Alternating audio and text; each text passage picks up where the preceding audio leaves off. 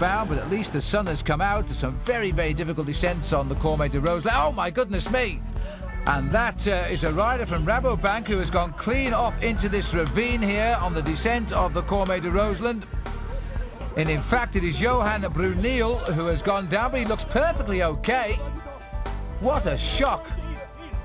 And in fact, can you believe this? This man is just looking for another bike. I doubt whether they'll get the other one back.